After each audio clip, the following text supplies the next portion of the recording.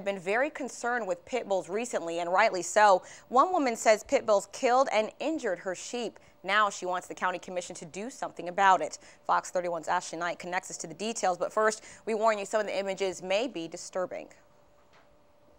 December 12, 2011, Lawana Friedel and her husband Tom made a gruesome discovery. We had 2 pit bulls that dug under a fence and came in and killed, viciously attacked 20 of our sheep. Another 8 were injured. Friedel and her husband Tom came to county commissioners Wednesday, saddened by the loss of their sheep, but more concerned about the welfare of the public. This could have happened to a person.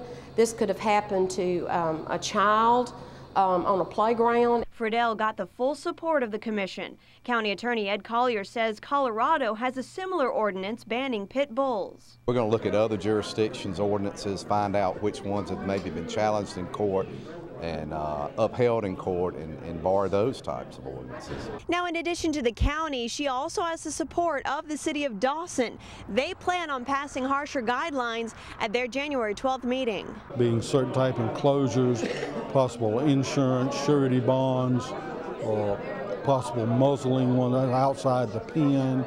They would have to be microchipped. I know that some of these dogs are probably okay, but I have read so much information on how they attack their family members. And she says enough is enough. And somebody needs to be responsible. Terrell County will hear more from the county attorney the first Wednesday in February, where he will move to approve the motion at the next regular meeting. Stay connected to this story at mysouthwestga.com. Ashley Knight, Fox 31 News.